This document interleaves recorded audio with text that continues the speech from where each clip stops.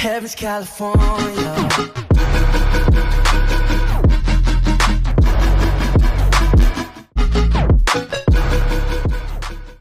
Yo guys, what is going on? Welcome back to another video, and today the official countdown to FIFA 19 has begun. We're here with the top 100 player ratings, and we're also going to be having a look at the brand new icons that were added to the database in the game yesterday for us to enjoy.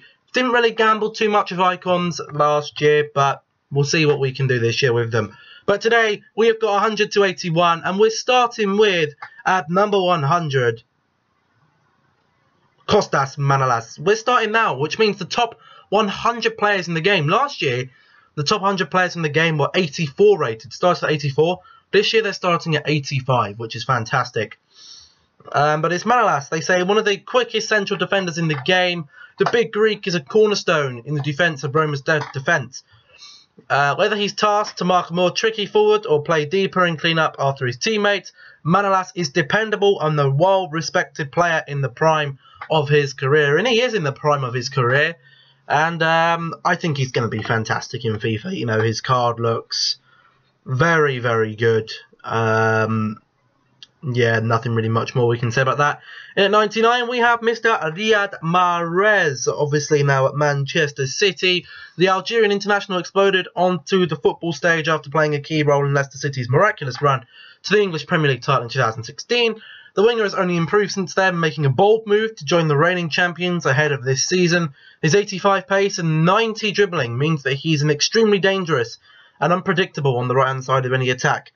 For me, I think I would probably use Riyad Mahrez maybe as a right mid because of that medium and because his shooting is pretty low. I mean, I think his shooting should be higher than that, but whatever. Number 98 is Zlatan Ibrahimovic. Look at the poor pace. The pace, man. The pace, Zlatan, boy. Anyway, it says there's a little that can be said about the enigmatic Swede that has not said anything about, that hasn't even said about himself. But even in the latter stages of his career, many would agree that Ibrahimovic is one of the most dangerous pure strikers. While the LA Galaxy man is a solid passer and dribbler, his finishing is still as world-class as ever, as evidenced by his 86 shooting rating. Ibrahimovic, man, he's a tank. 85, oh, the Sterling's at 85. You know what? I'm still undecided what team we're actually going to be looking at building for the start of FIFA, because do I want to go straight to that Premier League? Do I want to maybe, you know, the Serie A normally is something that I'd lean towards, but maybe that's going to be a bit more expensive. Maybe the La Liga could be good, or possibly even the Bundesliga, maybe even the Ligue 1. I don't know. But as an Englishman, I always seem to just go, yeah, I'll just put together a Premier League. But, you know, a guy like Sterling here is going to be worth 50, 60, 70,000 coins at the start of FIFA, man. But English winger Raheem Sterling is rightly praised for his blistering speed, 93 pace, and his 87 dribbling ability means that his technique and ball control are almost as impressive. Sterling played a big part in Manchester City's title run last season, and he improved quite a bit in the process, as evidenced by his stellar ratings. And his passing isn't great, but I'd definitely use him as a winger. Maybe upgrade the shooting and passing. You're looking at a pretty good right wing there. But in at 96, we've got Blaise Matuidi, a fierce central midfielder, not only impressed with Juventus last season, he also played a crucial role for France in their incredible 2018 FIFA World Cup run. Matuidi excels in a deeper holding role, able to clean up in front of his defence and win the ball back, hence the 83 defending. With his tireless engine and intimidating physique, 83 physical rating, Matuidi's card looks very well-rounded. Only really the shooting that isn't in the 70s looks like a beast. In at number 95, we have Marco Asensio. Now a left winger, but only got the 81 pace. So where are people going to want to use Marco Asensio? Maybe they're just going to use him and play him as a cam, as they usually would. But even though the tricky Spanish winger Asensio doesn't top the charts in any one category, he's above average in several areas. His 81 pace gives him respectable speed for running down the wing, while his 83 passing also lets him create chances from the outside areas. Asensio's shooting rating of 84 makes him extremely goal dangerous while cutting inside, an ability that he also excels at thanks to his 85 dribbling. Asensio, decent card, might pick him up at some point. But in at number 94 we have Milinkovic-Savic. Even though Serbia didn't make it out of the group stage at the 2018 World Cup, Milinkovic-Savic turned heads around the world with his impressive performances for the midfield in his country. Not only was this news to Lazio fans, who have seen this quality for a few seasons now, this Serb midfielder can play just about anywhere in the midfield, utilising his 80 passing, 82 dribbling and 84 physical ratings to great effect in both attack and defence. Milinkovic-Savic, not the fastest, but as a good holding midfielder, just a central midfielder, I think he'd do pretty well, maybe with a high medium, 6'3", very nice. In at number 93 we have Joshua Kimmich. His card defensively isn't great, but I've always liked Kimmich. I loved him in the World Cup mode, and they've got to say that the young German right-back has burst onto the scene for both club and country in recent seasons, and for a good reason. With 82 dribbling and 83 passing ratings, Kimmich has the composure and technique to be the paragon of a modern attacking fullback, and a 77 defending rating that will keep his backline safe as well. Kimmich, love Kimmich, man, he's a great card. Hopefully we'll get to use him to tie one stage in FIFA. But in at 92 we have Edin Dzeko. The traditional striker reigns supreme in the Italian capital, taking advantage of his size and pure finishing ability to dominate the scoring charts in the Serie A. The all-time leading goal scorer for Bosnia and Herzegovina, Dzeko uses impressive 85 shooting rating to do one thing: score goals. And that is what Dzeko is going to score goals. You put him up top, stick him as target man, you play him with some wingers, and you just cross that ball in. He's going to jump up and nod it in. But in at number 91 we see Atletico Madrid. It's going to be Koke, who's a left midfield.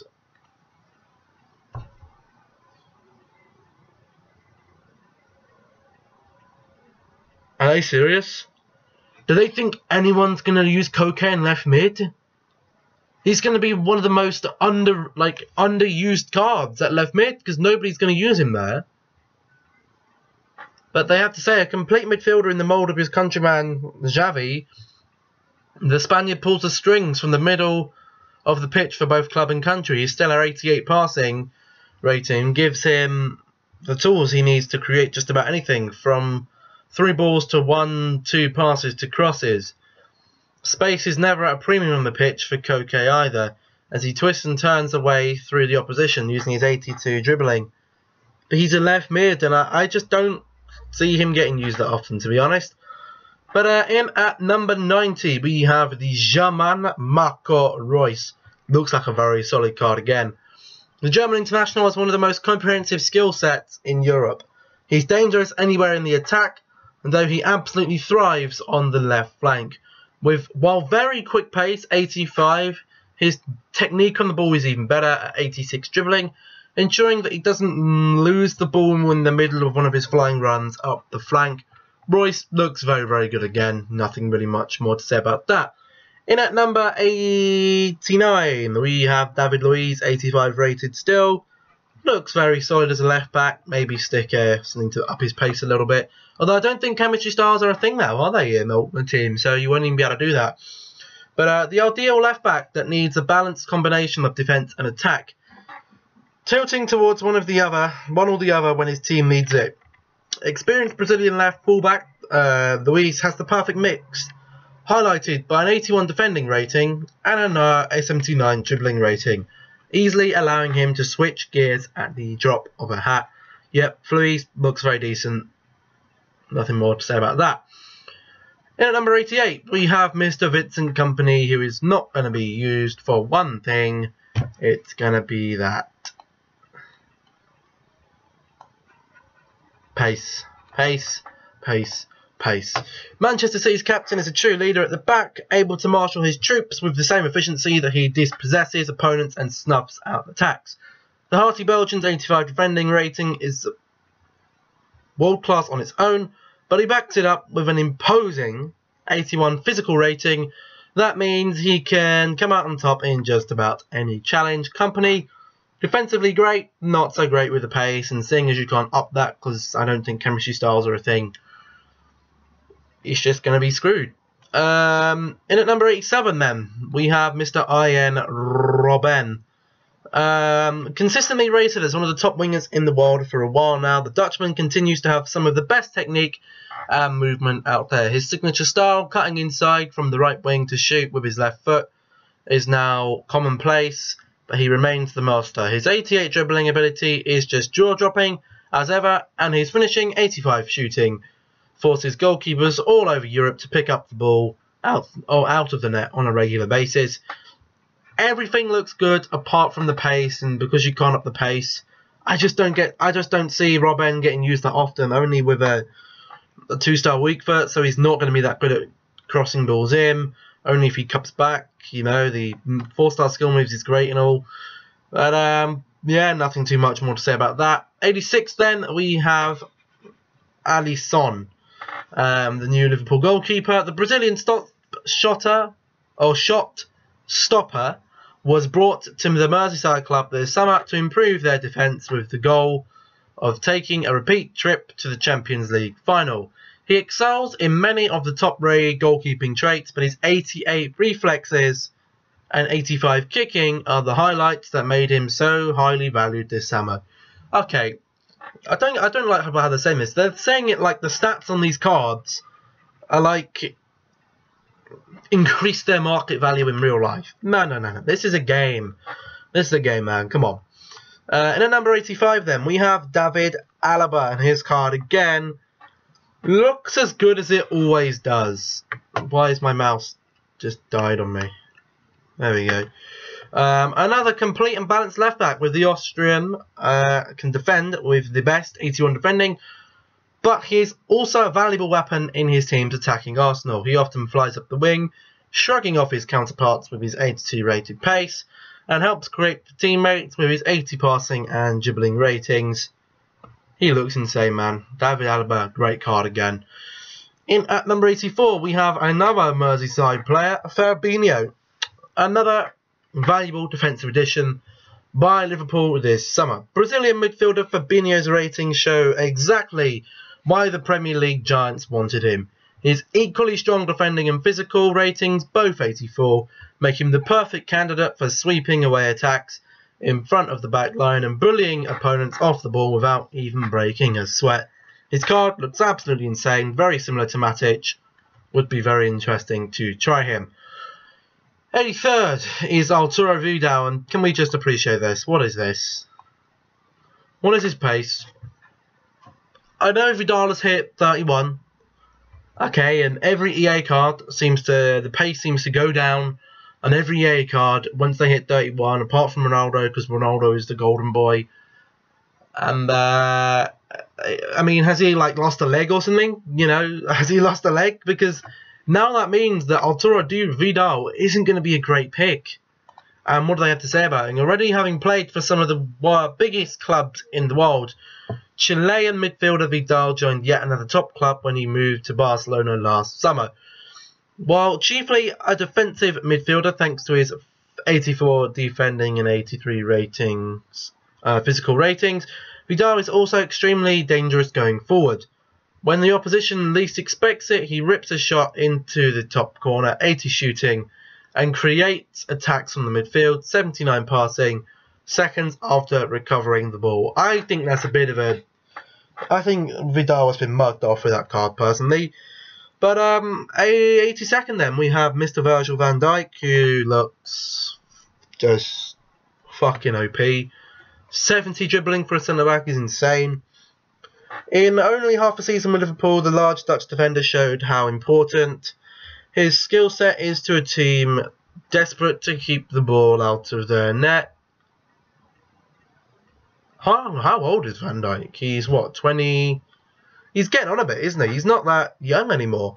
Van Dijk, an absolute giant at 6'4". Van Dijk uses his 84 physical rating to boost opponents around, or to boss opponents around, collapsing any sense of personal space they had when they entered his domain. Combined with an excellent 85 defending rating, Van Dijk is also the archetypical modern defender, and he's in the prime of his career. Very true. And in at 81, we have the man, the myth, the legend, Diego flipping Costa, now 30 years old, making a move back to Atletico last January after a spell with Chelsea. The imposing Spanish striker has continued to show why defences all over Europe tremble at his name. His 83 shooting shows that he rarely misses when presented with a chance, with a choice opportunity, but it's his 87 physical rating that makes him unique to his position. And that is it. We got the Champions Edition, which I pre-ordered. However, I probably will need to chase them up on that, because I think that was one of my old cards. But yeah, we're gonna go on. I mean, let's go to news. I think, here we go then. EA Sports FIFA. Let's see. They released so many legends yesterday, so we're just gonna have a quick scroll down. If you're not following me on Twitter, then you're more than welcome to do so. My handle is, when this thing decides to load, if it's gonna load, here it is. David Gooding, and it's at Gooding for David. So we'll scroll down. There's the player ratings, player ratings, player ratings, player ratings, player ratings, player ratings, player ratings. So 8 hours ago, they did announce Mr. Sebastian Veron. His cards look very, very decent. His baby, compared to his next one, I mean, at least you can see the difference between all three cards. Some of the icons you can't really, but we had Veron, we had Nakata as well. Obviously he was in the World Cup mode. Not a super high rated icon, only 88 rated at his prime, and his prime doesn't even look that great, but I'm sure people might pick him up. We also have Sol Campbell here as well. Campbell's card looks fantastic. Even the baby one looks fantastic. But look at that one, the 1980. Gonna make him a brick in that defense. We've also got David Trezeguet. Great striker. Look at this. His baby card actually, for me, looks the most appealing. Actually, maybe not. What am I saying? This card looks a lot better. Although this card doesn't look so bad either. But, you know, we have David Trezeguet as well. We have got Bobby Moore. Bobby Moore looks absolutely flipping ridiculous, man. We have Gary Lineker, who looks very, very good. Yeah, not too much to say about that. Gary Lineker looks great. We got Fernando Hierro, who looks like a very decent, very decent centre-back. We got Baresi now as well. He looks like a fantastic centre-back. You know, all these icons, man, look like fantastic cards. And we already had, what, I think it was 24 icons. I think now I saw a tweet earlier that said we had 24 icons already, and now we're going to have like 40 icons in the game. Times that by 3, that's 120 icon cards. That's a lot of icons. We got Miroslav Klose, whose card was, I think his card basically, like the older, what EA is saying is the older Klose got, the worst he got, because he looks younger here than he did there. This was like, I don't know, maybe low 2000s, like early 2000s, then like mid 2000s to like late 2000s, and that's like early 2010s. I think I'd say that. I think that was his World Cup card, wasn't it? That on there. Then we have Ruud van Nistelrooy. Prime card looks very good. We have got the Czech cannon himself, Paolo Nedved, whose left mid card looks very tasty indeed. That left mid looks exceptional as a left mid. That card looks exceptional as well, as does that one. All three of them look fantastic. We've got the man, the myth, the legend himself, Roy freaking Keane, He looks fantastic. His baby card not so great. Actually, no, his baby card looks decent as well. But his 90 rated card looks fantastic. Obviously a Manchester United legend, so a fan of him myself. And we have Emilio Butragueno. His card, oh my god, imagine coming up against that. 90, 90, 92, yeah, you can fuck yourself there. Then obviously we got Rivaldo and Cruyff and Espueno and Gerrard and Lampard. We have Gianfranco Zola. I'm guessing all these ones are gonna get like babies and stuff as well. We just haven't seen them yet. We have Gianfranco Zola as well. We have Paul Scholes, who looks fantastic in the mid. Maybe more as a CAM, possibly with a. I mean, it's not so bad. We have Ryan Giggs, you know, left mid Giggs looks fantastic. That's the team of the week. We have El Pistero. Is it going to load? Why is only half the picture loading? Come on, EA. Fix your website.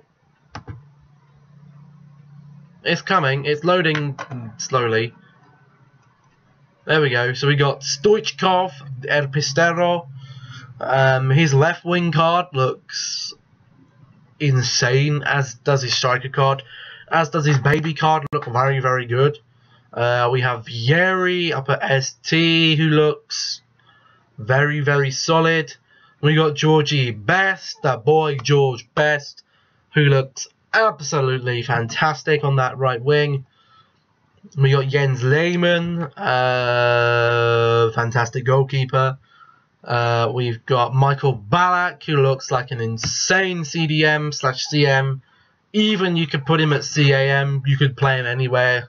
Put him as defender if you really want.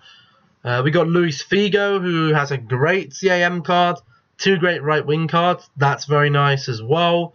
We got Gattuso, who looks like a. I mean, his card isn't great. I mean, granted, his baby card is basically as good as his other. The pace is the same, the shooting's 1 better, the passing is 4 better, dribbling's 1 better, 1 minus defending and 1 minus physical.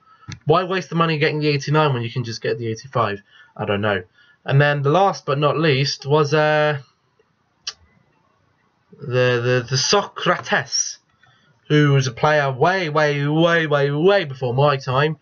But they are all the new icons then, guys. So we have the player ratings and icons in one video. Don't say I don't treat you, but that is going to be the end of this one. If you did enjoy, remember to drop a like. If you're new around here, don't forget to subscribe for the latest FIFA 19 content and videos. FIFA 19 is fast approaching, and I cannot wait.